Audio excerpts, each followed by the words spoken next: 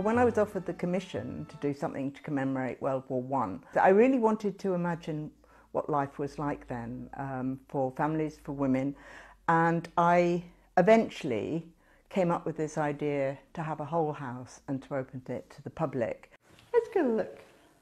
It's going to work. Yeah. Essentially, each room is a different experience. So it could be a film, it could be a gallery, and one of them, it's a domestic armoury with baked weapons. So the idea is that you go on this tour with an audio guide and have a rather unusual experience. Now, follow me upstairs. The tour is going to start up there. I think if you're looking at something really complex, like war and how people behave in it, you can go about that, communicating that or discussing that in all sorts of ways.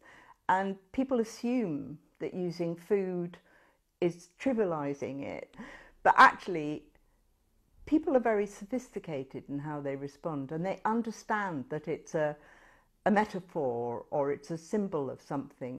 It's about my family and it's about my ponderings about the war, but with a view to people actually not thinking about me at all, but thinking about their own families and their own family history.